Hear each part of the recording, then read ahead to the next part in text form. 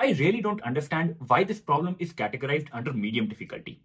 Or rather, I can tell you guys a sweet little trick that can make this problem super simple. So let's find it out. Hello friends, welcome back to my channel. First, I will explain the problem statement and we will look at some sample test cases. Going forward, we will start off with the most obvious way to approach this problem and then look upon the fact why it may be under a medium difficulty. After that, we will find a very efficient solution by a neat little trick, and then, as usual, we will also do a dry run of the code so that you can understand and visualize how all of this is actually working in action. Without further ado, let's get started. First of all, let's try to make sure that we are understanding the problem statement correctly. Actually, it is pretty straightforward. You are given a linked list and a value of n, and you have to remove the nth node but from the end of the list. So what does that mean? For example, in our first test case, I have my list like this, correct? And the value of n is 2. So you have to remove the second node from the end of the list. That means this is the first node, this is the second node. So you have to remove this node. When this node gets removed, my new list will look something like this, right? So this is what you have to return. Similarly, in our second test case, I have a list that only has 2 elements and the value of n is 1. What does that mean? Look at the nth node from the very end. So this is the last node and that is what you have to remove. Once you remove it, your list looks something like this, correct? And this does not stop. For example, in my third test case, I have a list that only has 1 element and the value of n is also 1. So if you start to look from the back, this is the value 1, right? That is the node you have to remove. So as soon as you remove it, what do you get? You aren't left with anything, right? So you just have to return a null. You can be quite sure that the value of n is within limits. That means that if my list only has 2 elements, you will never get a value of n that is greater than 2. And all of these limits are mentioned in the problem statement itself. So if you feel that you have understood the problem statement even better now, feel free to stop the video over here and try it out on your own. Otherwise, let us dive into the solution. I have this sample test case with me, right? I have a list where head points at 4 and I have 5 elements in my list, correct? I also have a value of n. Usually, in problems involving linked lists, you are asked that, okay, remove the 5th node from the beginning, remove the 7th node from the beginning. So in every question, you are asked that, okay, remove from the beginning. Because in a linked list, you do not know where does it end. You are just given a head pointer, right? So your linked lists could be very long. And then how do you determine, hey, what is the second node from the very end? So the most obvious way to approach this problem will be that, okay, you make one traversal just to parse the entire list and find out its length. So you will start from the head and keep on going until the very end until you get a null. So that will give you a count, right? For this particular example, you are going to find out that, okay, this list has 5 elements and you are being asked to remove the second node from the very end. That means 5 minus 2 and that gives you a 3. So technically what you will do is you will make 3 jumps and then you will land at the node that you have to remove. So then you can easily remove this node and you can return your answer, right? So this method is correct and it gives you a correct answer every time. But I guess this problem goes in the medium difficulty because they want you to solve this problem just doing one iteration of the entire linked list. That means you're not allowed that, okay, first you travel the linked list and find its length and then again start from the beginning and then determine that, okay, I have to remove this node. So this is the only thing I can imagine why this problem is categorized under medium difficulty. So now you try to think that, okay, I can solve the problem using 2 iterations. How can I just switch to 1 iteration? Let us take up a more generic example and then try to come up with a solution. This time you have a bigger list and the value of n is 3, correct? So if you just look at the list, you know that you have to remove the 3rd node from the very end, right? That means you have to get rid of the node that has the value 42. But you only have to do it in 1 iteration. When you have to traverse a list, what do you usually do? You take up a pointer that starts from the head and then go all the way up to null, right? This time, what we're going to do is we are gonna take 2 pointers. And right now, both of them start at head, correct? Now, there is very tiny number theory involved. Try to think, what will happen if I move one pointer n spaces ahead? So, I will take one of my pointer and move 1, 2, and 3. What did I just do? I maintained a gap of n spaces between these 2 pointers, right?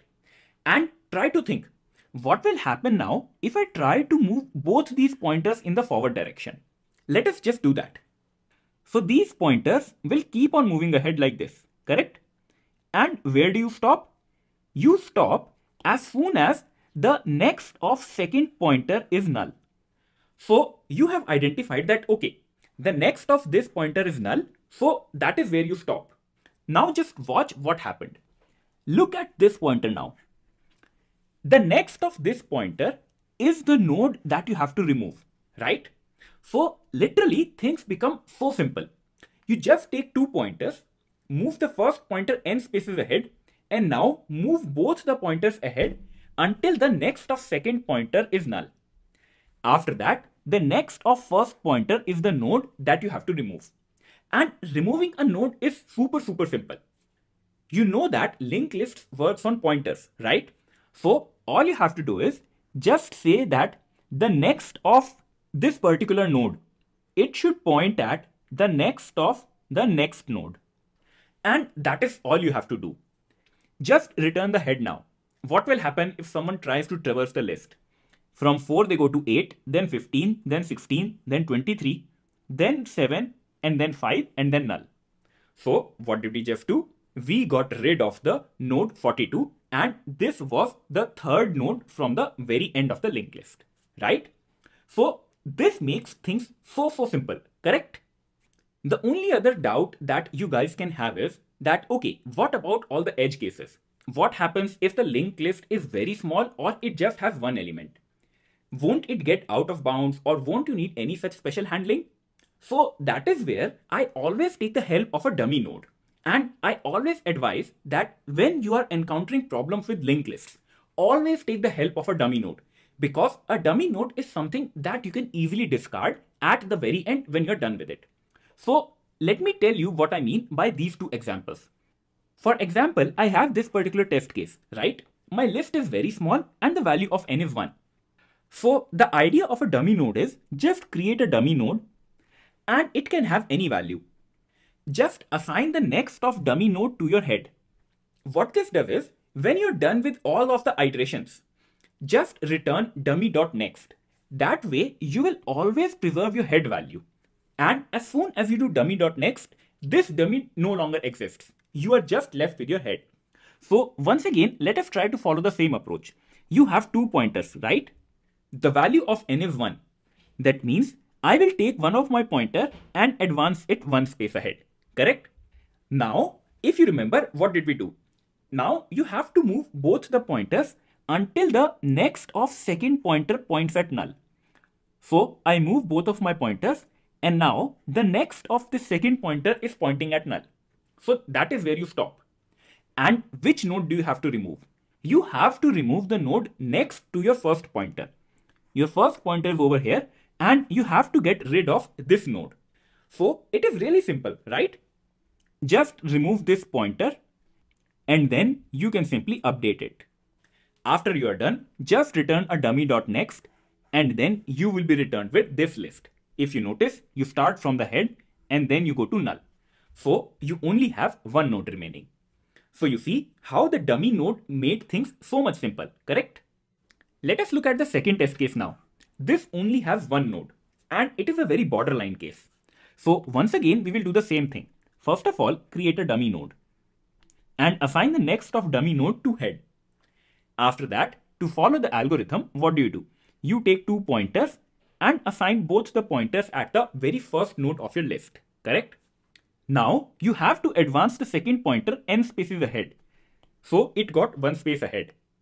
After that, you have to move both the pointers until the next of second pointer points at null. It is already pointing at null, so you don't have to do anything. And which node do you remove? You remove the node next to your first node. So you know that you have to remove this node. And once again, it is very, very simple. Just remove this reference and point the next of dummy node to the next of next node. And then what do? You return dummy.next. So dummy.next is null and you just return a null. So that is simply your answer. So once again, our dummy node was really helpful and it will help you to avoid all of those errors, all of those index out of bound exceptions, and it will free up your mind with handling all of these special test cases. Now, let us quickly do a dry run of the code and see how it works in action. On the left side of your screen, you have the actual code to implement this solution. And on the right, I have a sample list where I have a head value and I have the value of n that are passed in as an input parameter to the function remove nth from end. Now, to begin the dry run, what is the first thing that we do? First of all, we create a dummy node. So I have this dummy node and I do dummy.next equals to head. So this is gonna help me out. When I'm done with everything, I will just return dummy.next and then I will have my remaining list. For the next step, you assign 2 pointers to the very beginning of your list, right? So that is what I do over here. I take up 2 pointers and I assign it to the very first node, correct? That is what I do. If you remember our algorithm, you have to take this second pointer and then move 2 spaces ahead, that is n spaces. So when it moves 2 spaces, this next pointer will be pointing at this particular location. So right now, my list looks something like this, correct? That is exactly what we do, right? Move the second pointer n spaces ahead. And after this, what do? You have to move both of these pointers until the second pointer's next is null. In our next while loop, that is what we are doing over here, right? Until the next of second pointer is null, keep advancing both of these pointers. So this pointer will go on and it will reach over here, and this pointer will keep on continuing and it will reach over here, right? Now, which node do you have to remove? You have to remove the next node to your first pointer, that is node number 16. And if you check once again, this is the second node from the end. How do you remove it? It is very simple. Just watch this line very closely. I am saying first pointer dot next. That means the next of this pointer. Where should it point to? It should point to first ptr dot next. So first ptr's dot next is this right now, and its next is 23, correct? So I am reassigning this variable. Where does it point now? First ptr dot next is first ptr dot next. I have now altered my list. And to return the answer, what do? I return dummy.next. So dummy is over here and the next of dummy is pointing at head. So when this list gets returned, how do you traverse it? You start with 4, then you get 8, then 15, then 23 and then a null. So one of the nodes got removed. The time complexity of this solution is order of n because you will be traversing the entire list at least once, and the space complexity of this solution is order of 1. Because you do not need any extra space to arrive at your solution. I hope this trick simplifies the problem a lot for you. As per my final thoughts, I just want to say something out of experience. You might have solved a lot of LeetCode problems, right? And it is not necessary that if a problem is categorized under medium difficulty, then you have to think of a complex solution. It can be very, very simple. Just try to look at the basics and at least try to form a solution rather than discarding altogether. So this might be the only tip that I may have for this particular problem because it is more about how quickly you are able to visualize it. So while going throughout the video, did you face any problems? Or have you seen any other such problems which look tricky at first but are really simple to solve? Tell me everything in the comment section below and it will be helpful for anyone else also who is watching the video. As a reminder, if you found this video helpful, please do consider subscribing to my channel and share this video with your friends. This motivates me to make more and more such videos where I can simplify programming for you. Also, a huge shout out to all the members who support my channel. This really keeps me going. As an update, I am soon launching my playlist on graphs, which has been requested a lot. So until then, stay tuned.